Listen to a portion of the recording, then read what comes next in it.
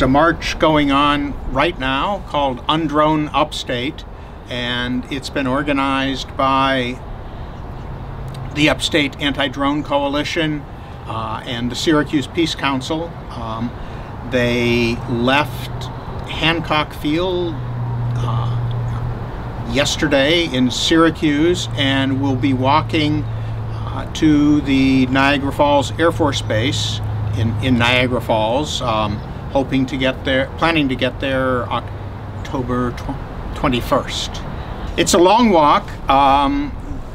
They are some really committed peace activists, and the purpose of the march or the walk really is to try to raise people's awareness of the fact that we have killer drone control centers right here in upstate New York, that in fact upstate New York has become a war zone, because in two locations, Hancock Air National Guard Base and Niagara Falls Air Force Base, they have set up drone control centers where people on the ground are piloting and making the pushing the kill button for MQ-9 Reaper drones armed with Hellfire missiles and 500-pound bombs that, as we speak, for instance, Hancock Air National Guard Base is maintaining a 24/7 presence in Afghanistan, maybe executing people as we speak, and because of that, upstate New York really is a legitimate war zone, because these are armed or uniformed military personnel killing people in a combat zone. If Syracuse was bombed by people from Afghanistan, by the Taliban, that wouldn't be an act of terrorism under international law, because they would be attacking armed combatants in a war. And I'm not sure that the people of upstate New York are aware of the extent to which our region has become militarized and is not only supplying weapons for the war, but that the war is actually being conducted from Syracuse, and now Niagara Falls is opening up a similar drone control center. Now, the drone, people will say, well, you know, the drones make it so that we don't have to send troops. What do you say to people like that? Well, several things. As my friend Ed Canan has famously said, drones are tactically smart but strategically stupid. In the short term, it looks like drones are a great deal for America, because we don't have to risk American troops directly. We can kill apparently with impunity, without risking American lives. But in the long run, drones have been shown to breed terrorism and chaos. Even our news media has covered a little bit some of the chaos into which Yemen has descended, pretty much as a direct result of years of U.S. drone strikes that have undermined the order in the country, has led to civil war, and now has led to Saudi Arabia basically imitating the United States and deciding it can just bomb a country at will. The whole U.S. policy, including drone strikes, I think, has just created even more chaos in the Middle East. And now you have Russia deciding it can bomb another country at will. Unfortunately, other countries are following the precedent of the United States, and our claim that we can bomb either by airplanes or by drones any country that we want to, and that's not leading to a more peaceful world or a more peaceful Middle East. So, are the drones being used only in the Middle East? that's a complex question. Officially, what Hancock Air National Guard bases said is that their drones are only being used in Afghanistan. We have two organizations that are operating the drones, really. The military, who we are told, are only using the drones in combat zones or war zones. And the CIA is operating drones in a variety of places, killing people in Somalia, in Yemen, in Pakistan, as well as in Syria and Iraq and Afghanistan. So we're not totally sure whether they truly abide by those distinctions, but there are numerous countries where we've been using drones. Now, drones are. Is this drones being used like how they had Blackwater go into Iraq? Are private contractors also using drones? And is this technology being given out to corporations freely, like that our weapons were being given to Blackwater and other mercenary corporations? Well, my understanding is that there are mercenary corporations like Blackwater, Z, whatever their name is nowadays, that are on the ground handling the launching of the drones. The actual long-term flying and the kill decisions are made by the military and the CIA. So as far as I know, Blackwater operatives are not actually flying the drones except to get them off the ground and to land them. And I know one of the things that people are also concerned is that already we've had citizens of the United States killed by drones, and the fact that police have been given military weapons to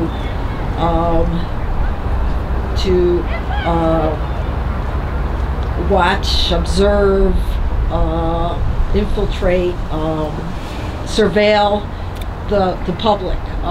What are there concerns about that being used on more citizens of the United States and those that, I mean, a 16-year-old can't be shouldn't have been a military target, and there was no due process, but is there the idea that this is going to expand to the United States and take out people who the government thinks shouldn't be around?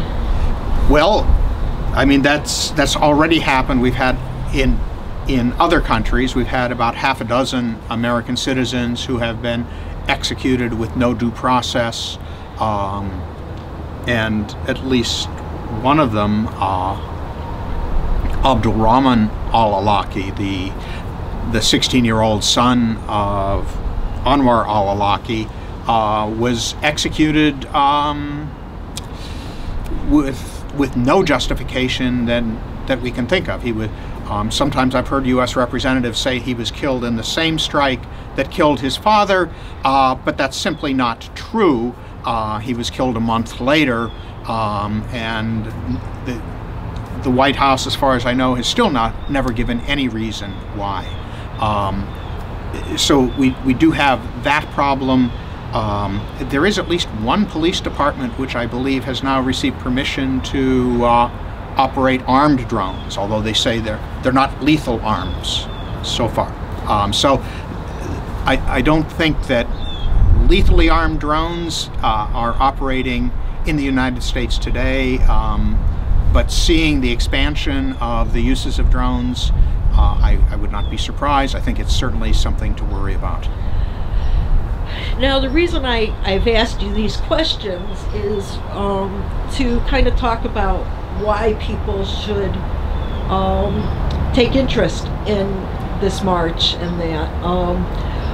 How did, do you know how the upstate New York became centralized in the drone war?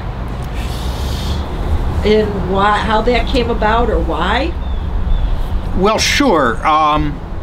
The Upstate Coalition really was first organized about 6 or 7 years ago, bringing peace activists together from Buffalo, Rochester, Syracuse, Ithaca, Binghamton, Albany, and I probably left a few cities out. Originally we were focused on Fort Drum, and there was a march from various points in New York to Fort Drum.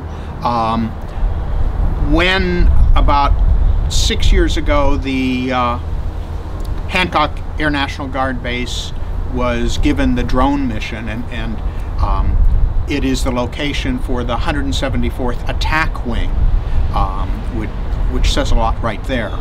Even the language that they're using, the Attack Wing, Hellfire missiles, Predator and Reaper drones, gives you the idea that there's not good intent here.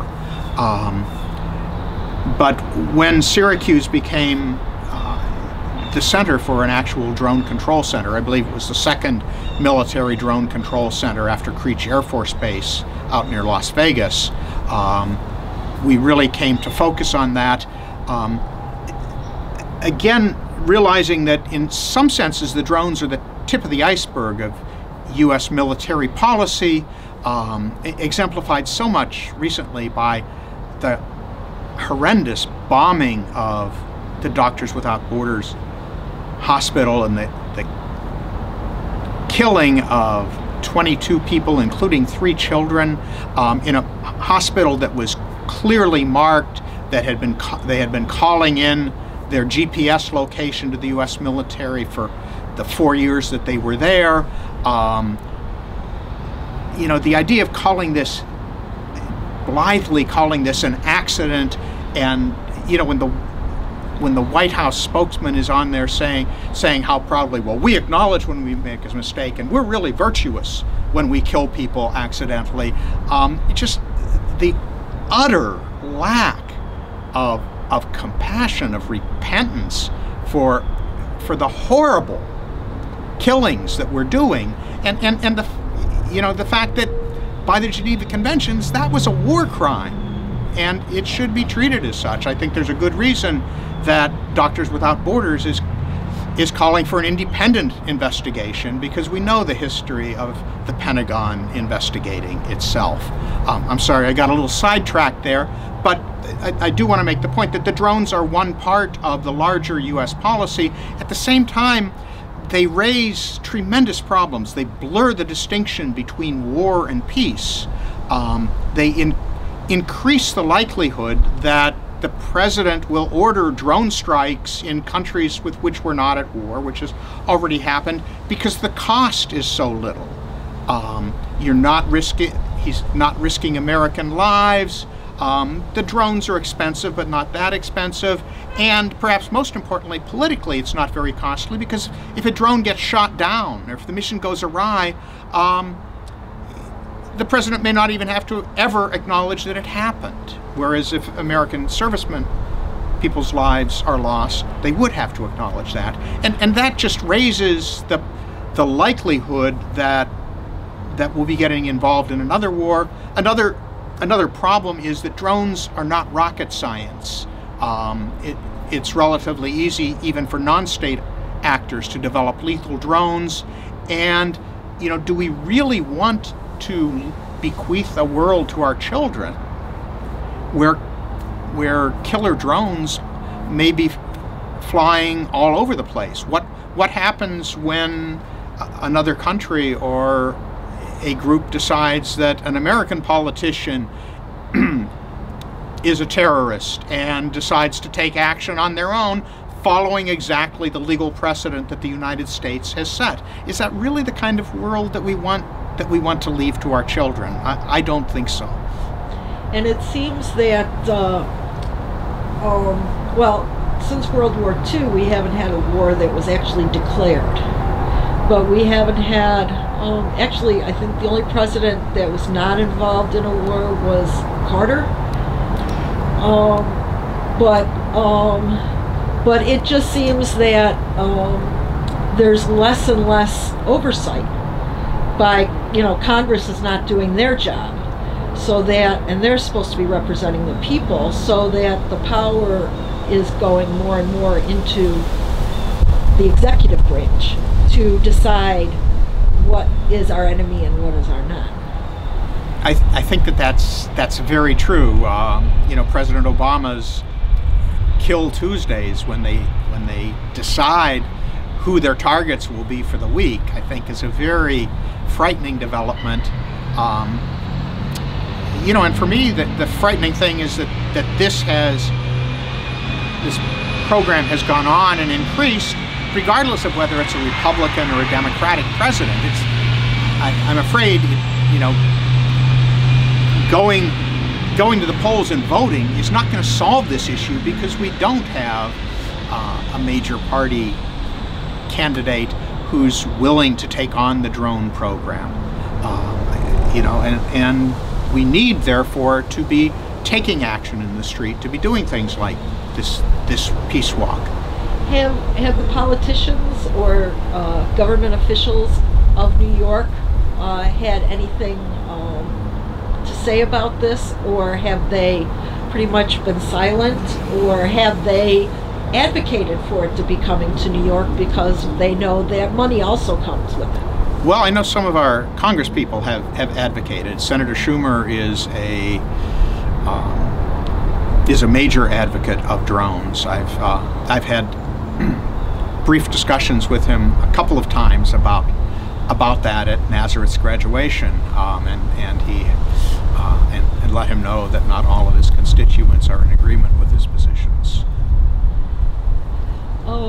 So that the state governments cannot keep this out. It's through the federal, or could they be involved in this? Could people get involved and talk to their state representatives and senators and assemblymen and say, this is something we don't want?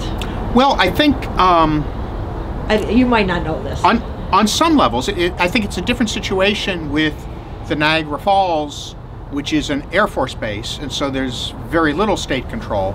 Hancock Air National Guard base has a very strange mixture of state and federal control. It's a federal mission, but technically the Air National Guard is a New York State operation, and we have tried to figure out exactly who's in control of what on that base, and we're not sure. I think that it's worthwhile bringing the issue up to state and local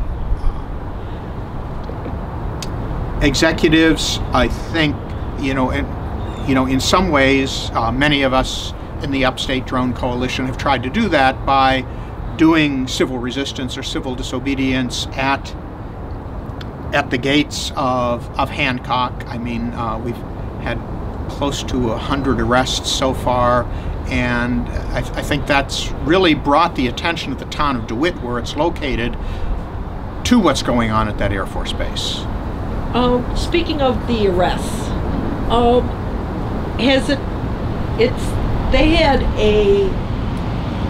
the commander on the base actually had a order of protection. Is that something that I've never heard of that before? Is that something new to try to keep protesters away, that one person on a base that's not even right there can get an order of protection? And isn't that what one of the things that people were getting arrested for besides protesting? Well, we've really tried to focus on the issue of the drones, but yeah, we have been pretty outraged. I've had an order of protection on me for 2 years. I believe it is lapsed now because they didn't renew it. I've been awaiting trial for an action that I did in April of 2013, so it's been 2.5 years. I had an order of protection against me for 2 of those years to keep me from going on the base. And to me and to really all of my colleagues, it seems like a real insult to the whole idea of order of protection, an insult to the women's movement. Orders of protection, I think, are very important tools that have been used to protect vulnerable women and children and men as well at times, but to protect a military officer who has some of the most powerful weapons going at his control from nonviolent protesters, including grandmothers in their 80s, and to have one grandmother in her 60s sentenced to 1 year in prison for violating that order of protection is really, I think, an insult. I have found out a little bit about this. These are a second type of order of protection, which are apparently being very frequently used against all kinds of crimes that have nothing to do with domestic violence. Things like people can get orders of protection for shoplifting. And there are, as near as I can tell, there are no statistics being kept. Judges don't have to record how often they use orders of protection. So in some ways, what we're experiencing is the tip of the iceberg, and perhaps the first time that it's been used on a fair number of white middle class people. So they are walking from Hancock to Niagara Falls. What in Rochester is going to be happening? And well, let's start there. Okay. Well, the marchers are planning to leave Palmyra about 8 o'clock Tuesday morning, October 13th. Should be arriving at Nazareth sometime in the afternoon. There will be a panel at 7 o'clock Tuesday night at Nazareth in the Forum in the Schultz Center, where we will be trying to bring together three issues: the drones, Black Lives Matter, and the current refugee crisis in Europe, and ask the question, what do these have in common? Should we think about these as totally isolated issues, or are there common roots to all of those? And should people who are concerned about one really be thinking about all of them? And so I will be on that panel, which should discourage anybody who's listening to this from coming. And Yaqub Shabazz, who's been a community organizer in Ithaca and is currently a student at Nazareth College, and Russell Brown, who's a Vietnam veteran and one of the key organizers of the Undrone Upstate March. Okay, and they will be marching to Nazareth College, and then from Nazareth? Okay, from Nazareth, the next morning they will march to downtown Rochester, and there will be a movie being shown at the Flying Squirrel on Clarissa Street at 7 o'clock Wednesday. It's a new movie that's just come out about drones called Good Kill. I haven't seen it, but Judy Bello assures me that it's excellent. And for those people who want to get involved, whether it be walking, whether it be helping with supplies, whether, I mean, you're not saying that people have to walk the whole way. Right. People are welcome to join at any point. There are a couple of websites, I don't have them memorized, that people could go to get more information, or people are always welcome to give me a call or email me at hmurray9@naz.edu if you want more information. Okay, and tell me one more thing about the connection of,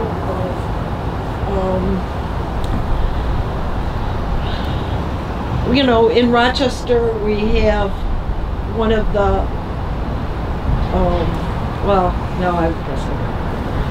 okay, anything else that we should know about? Anything else?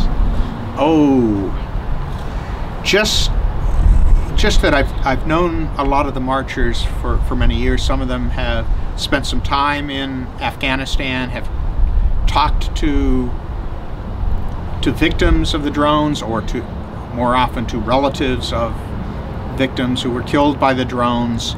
I think having them come through Rochester is really a great opportunity for the people of Rochester to learn more about what's happening, and about what's happening in our name and with our tax dollars.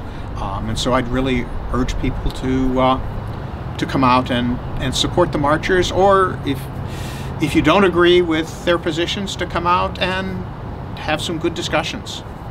Okay, thank you. Well, thanks. As my friend Ed Canan has famously said, drones are tactically smart but strategically stupid. In the short term, it looks like drones are a great deal for America because we don't have to risk American troops directly. We can kill apparently with impunity, without risking American lives. But in the long run, drones have been shown to breed terrorism and chaos.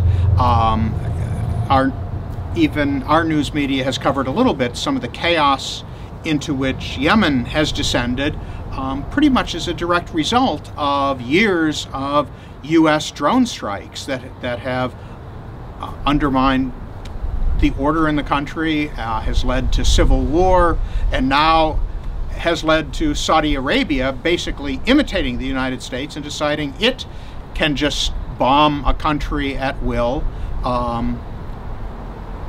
The whole U.S. policy, including drone strikes, I think, has just created even more chaos in the Middle East. And now you have Russia deciding it can bomb another country at will.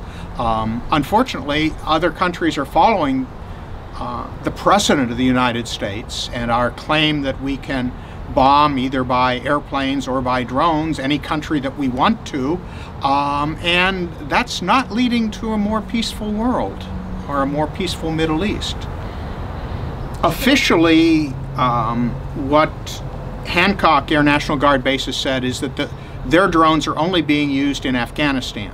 We have two organizations that are operating the drones, really. The military, who we are told, are only using the drones in combat zones or war zones. And the CIA is operating drones in a variety of places, killing people in Somalia, in Yemen, in Pakistan, as well as in Syria and Iraq and Afghanistan. So we're not totally sure whether they truly abide by those distinctions, but there are numerous countries where we've been using drones. Well, I mean, that's already happened. We've had in other countries, we've had about half a dozen American citizens who have been executed with no due process, and at least one of them, Abdulrahman al-Awlaki, the 16-year-old son of Anwar al-Awlaki, was executed with no justification that we can think of. He would. Sometimes I've heard U.S. representatives say he was killed in the same strike that killed his father, but that's simply not true. He was killed a month later, and the White House, as far as I know, has still never given any reason why. So we do have that problem. There is at least one police department which I believe has now received permission to operate armed drones, although they say they're not lethal arms so far. So I don't think that lethally armed drones are operating in the United States today, but seeing the expansion of the uses of drones, I would not be surprised. I think it's certainly something to worry about. The Upstate Coalition really was first organized about 6 or 7 years ago, bringing peace activists together from Buffalo, Rochester, Syracuse, Ithaca, Binghamton, Albany, and I probably left a few cities out, Originally, we were focused on Fort Drum, and there was a march from various points in New York to Fort Drum.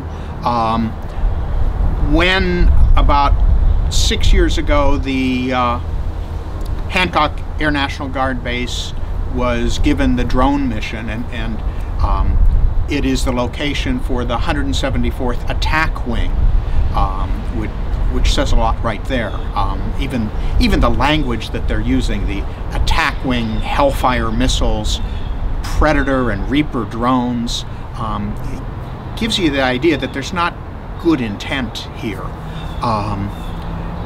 But when Syracuse became the center for an actual drone control center, I believe it was the second military drone control center after Creech Air Force Base out near Las Vegas, we really came to focus on that.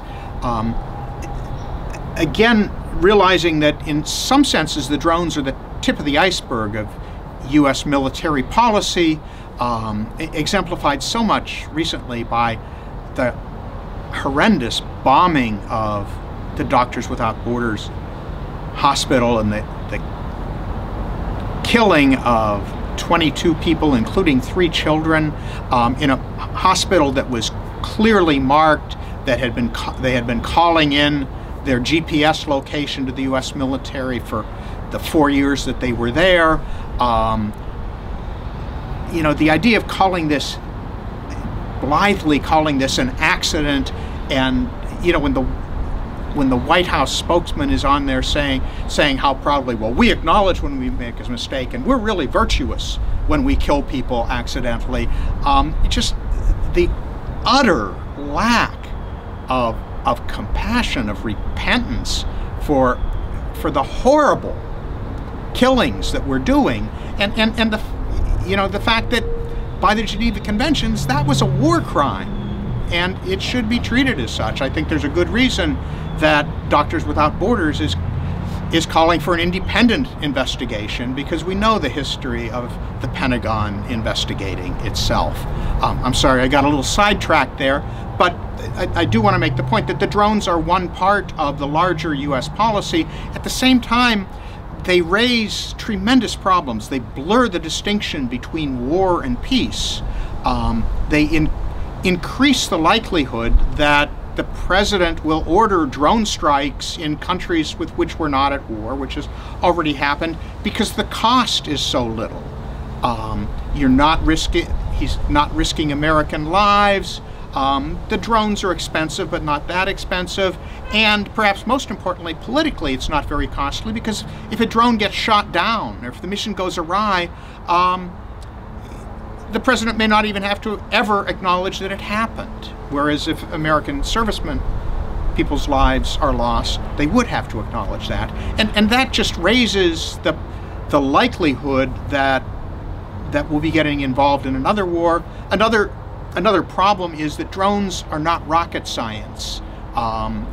It's relatively easy, even for non-state actors, to develop lethal drones. And do we really want to bequeath a world to our children where killer drones may be flying all over the place? What happens when another country or a group decides that an American politician is a terrorist and decides to take action on their own, following exactly the legal precedent that the United States has set? Is that really the kind of world that we want to leave to our children? I don't think so. President Obama's Kill Tuesdays, when they decide who their targets will be for the week, I think is a very frightening development.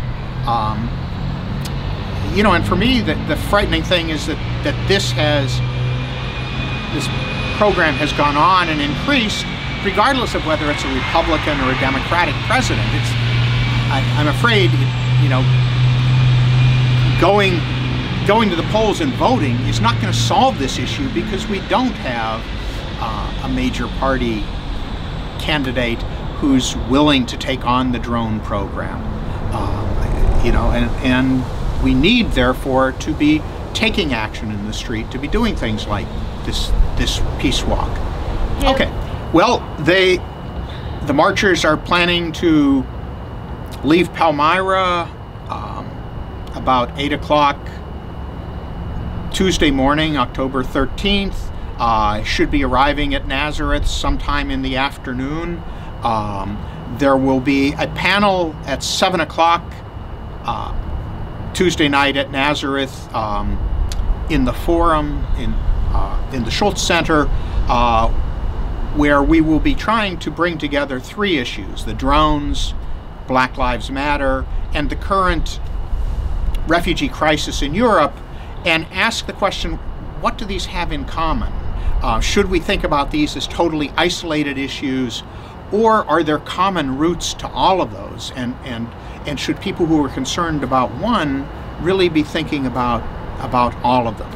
And so I will be on that panel, and Yaqub Shabazz, who's been a community organizer in Ithaca and is currently a student at Nazareth College, and Russell Brown, who's a Vietnam veteran and one of the key organizers of the Undrone Upstate March. Okay, from Nazareth, the next morning they will march to downtown Rochester, and there will be a movie being shown at the Flying Squirrel on Clarissa Street at 7 o'clock Wednesday.